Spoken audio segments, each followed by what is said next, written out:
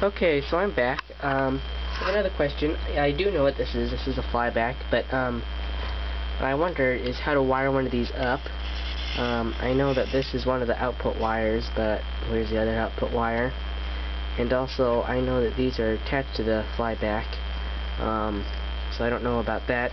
And I was wondering if these can just be used separately without having to have the whole circuit board. As you can see, the whole circuit board isn't there anymore. So just wondering, so if you know, post a comment down below. Thank you.